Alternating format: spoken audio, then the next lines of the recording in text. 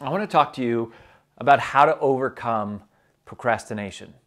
Because if you can overcome procrastination, then you can literally do anything. I mean, think about that. If you have the power to get yourself to take action on the things right when you say you're going to and right when you need to, that can change your life. So let's talk about that right now. And I'm going to share with you in this video the 3 different types of procrastination, 2 of which you've probably never even heard of, that are affecting you. And if you don't know these 3 types of procrastination, they're going to rule your life, and they're going to dominate, and they're going to take over, and they're going to hold you back. So we're going to talk about these 3 different types of procrastination, and I'm going to share with you 3 distinct, practical, pragmatic, actionable strategies, techniques that you can do right away today to help you overcome each of these 3.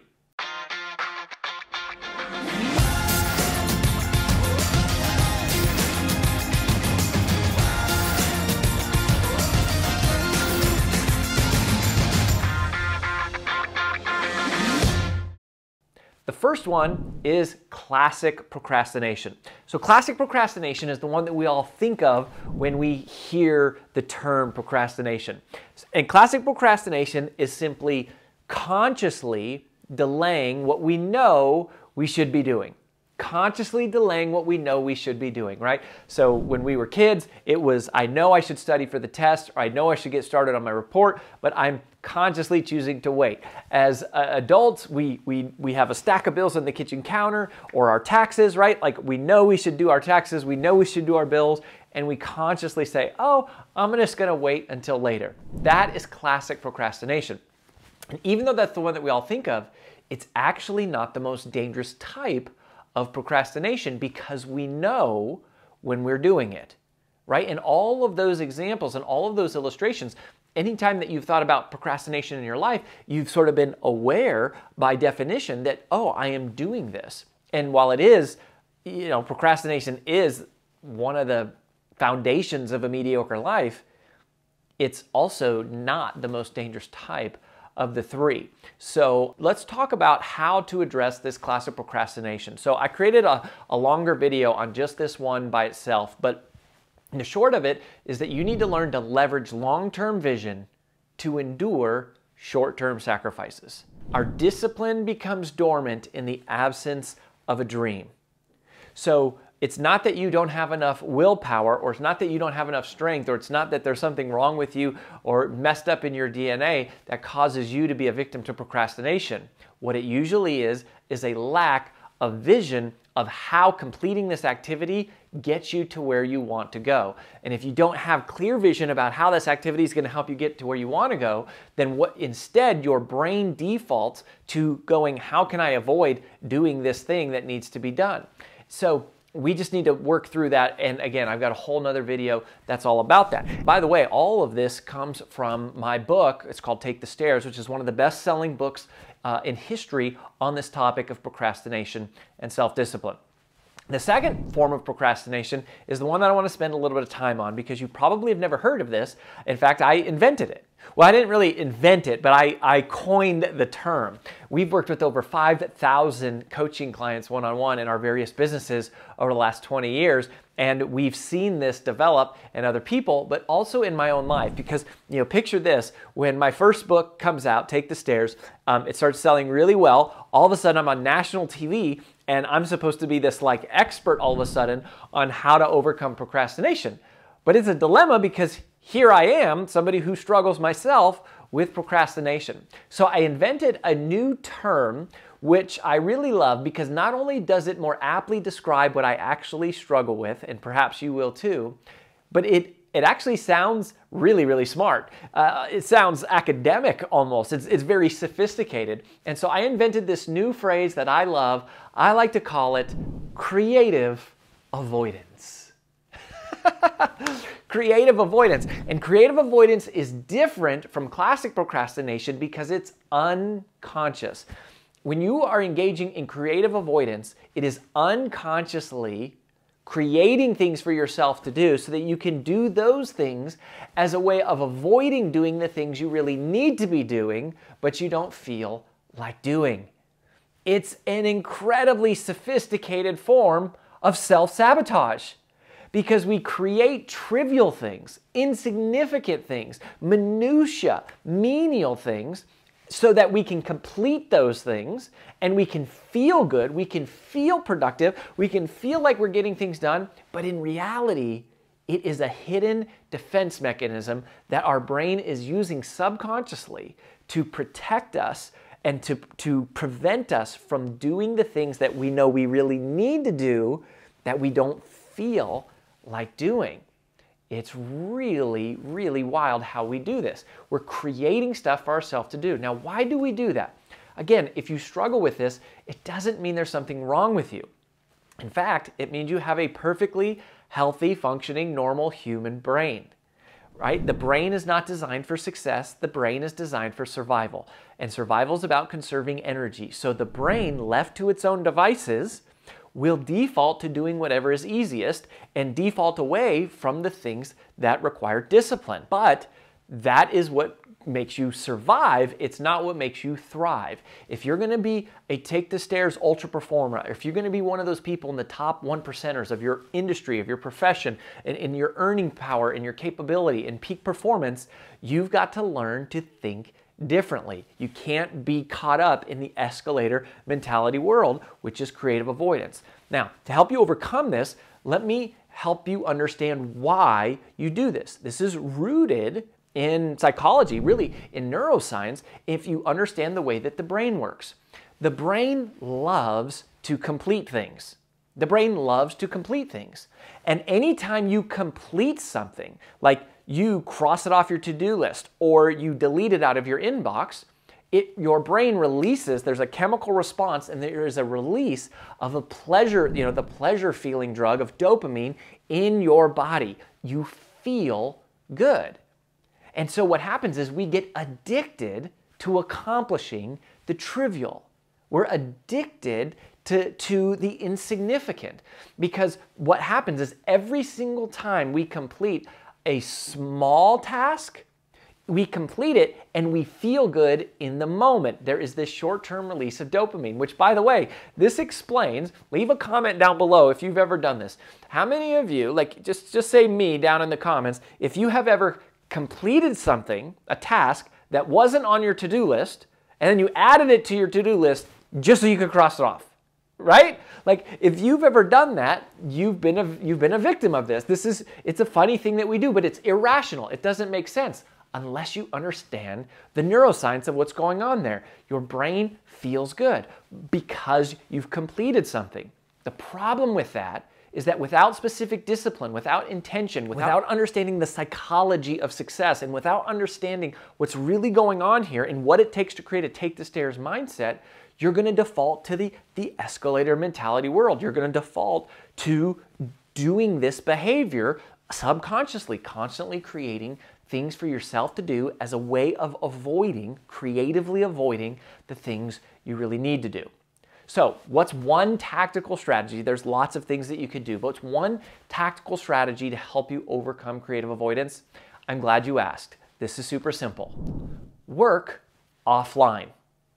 What do I mean by work offline? I mean disconnect from the internet when you are working. When you need to focus, I want you to disconnect from the internet. Why? Because that prevents new emails from coming into your inbox, new text messages popping up on your computer screen, right? New FaceTime phone calls coming in. I would also suggest silencing your phone as part of this, but it also prevents you from, popping online and suddenly you're Google searching something, or, you're watching some helpful educational video at 1 minute, and then 10 minutes later, you're watching an instructional video about how to join a circus troupe and become a professional juggler, right? Like, I don't know why we do it, but we do it. We get consumed. And so simply disconnect from the internet and focus. And if you really want to take it to the next level, I would encourage you to close all of your windows down, like all of the 75 open spreadsheets that you've got on your desktop, on your computer, and you got your inbox and your spreadsheets and your Word documents and your iMessages and like your iTunes. Like, shut it all down, disconnect from the internet, silence your phone, and have one thing in front of you. That will immediately help you be more resistant to creative avoidance. The internet is what establishes the connectivity that allows us to run off in all these different places. And keep this in mind. Someone who's struggling with creative avoidance, in a word, is struggling with distraction. Distraction. So disconnect from the internet. Now, let's talk about the third type of procrastination. And this one is fascinating. This one's fascinating because it affects the very people who you wouldn't think to be procrastinators. It affects the chronic overachievers, the do-gooders, the taskmasters, the checklisters, the leaders, the executives, the founders, the owners, like the premier, the peak performers, the captains, the coaches, the people who you would think would never, ever have to deal with procrastination, because often these are the people who overcame classic procrastination and overcame creative avoidance to get to their position of leadership. But now a new dynamic has emerged, which is that they have lots of responsibility in their purview. Many times there's more people that they're responsible for, more decisions, more projects, more tasks, more budgets, more things that they're overseeing. And now what happens is a new type of procrastination enters into their life. Dun, dun, dun, dun. I like to call this priority dilution. Priority dilution. And when we first started writing about this in the Take the Stairs book, the Wall Street Journal did an article about this, and they called it the new procrastination, because it affects the people who normally wouldn't have it. Now, it can be conscious or unconscious, just like the first two. But what's different about priority dilution from creative avoidance or classic procrastination is that it has nothing to do with being lazy or apathetic or disengaged. In fact, it's quite the opposite, right? It affects the mover and shaker, this person who's a leader. But it is the same net result as classic procrastination and creative avoidance, which is that at the end of the day, when you're done, you leave your office or your desk, or you close out your time with your most significant priorities left incomplete. Not because you're lazy, but because you have allowed your attention to shift to less significant, less important, but perhaps more urgent tasks. This person's life is characterized as a constant state of interruption, always falling victim to whatever is latest, whoever's being the loudest, whoever is the squeakiest wheel, people coming into your office, calling your phone, and you're in a complete reaction mode, even though you're very well-intentioned, very capable, competent, successful even, but it's holding you back from becoming an ultra performer, that true 1%, and that take the stairs mindset it takes to achieve your true peak performance. This is shocking, right? For a lot of us, if you don't even know what the three types of procrastination are, you don't have a chance. Like these things are driving your biology. They're driving your brain patterns, the chemical releases in your body. They're governing your behavior at a subconscious level. So you first have to just know what they are. Congratulations, if you made it this far in the video, you now know what the three types of procrastination are. If you pick up a copy of the Take the Stairs book, we'll walk you through all 7 key distinctions of how the most successful people in the world think. But for now, just to come back to the practical tip on how to overcome priority dilution. So if you find that you are struggling with this, I'm going to give you another actionable hack, a tactical tip, something you can do right away immediately. And it's going to be uncomfortable probably, and my guess is you don't do this way, and it's super simple, but it's very different. I want you to arrange your inbox by priority flag instead of by most recent. So what do I mean by that? The way that most people have their inbox organized is the most recent email comes in at the top. But very often the most recent email, the newest email, is not the most significant. In fact, often it's the least significant. It's someone firing off a quick email saying, hey, can you send me this file? Hey, can we meet for coffee? Hey, answer this quick question for me. And it is completely an interruption. It is completely derailing you from the significant work that must be done as a leader. And you will get pulled into creative avoidance because your brain is addicted to completing simple, small things. But ultra performers, these people who are the top 1%ers, the people with the true take the stairs mentality, they understand that success is not about the volume of tasks you complete. Rather, it's about the significance of them. And you have to train your brain to understand and know that it's more about accomplishing a few big tasks than a whole bunch of trivial, meaningless ones. So if you organize your inbox this way, it will change your life. Because an inbox that is organized and most recent is reflective of how our mind works, right? Like, we live in a constant world of chaos, distraction, interruption. We're in a complete reactionary mode. We never feel like we can get caught up. Why? Because we're allowing this constant, never-ending barrage of interruptions, and then we're responding to it. But we're allowing it, and that's why we feel hopeless, because they never end, and they never will end. But what you can do with your inbox, because your inbox drives the way that you think, and it drives the way you spend your time, if that's how you're looking at things, is flag the most important issues, the most important items, the most important emails in your inbox, the things that represent significant projects, significant work, significant decisions that must be made. Flag those and then arrange your inbox so that the highest priority issues are at the top. And then what will happen is all the normal fluttering of constant trivial communication will be coming in a given day, but it won't be derailing you. You will be able to be focused on the key significant priorities. This is part of how you multiply time, which if you haven't seen my TED Talk, I had a viral TED Talk called How to Multiply Time, which is actually what my second book, Procrastinate on Purpose, 5 Permissions to Multiply Time, is based upon. So if you want to learn more about the significance calculation, you can check those out. But for now, those are the 3 types of procrastination. Classic procrastination, creative avoidance, and priority dilution.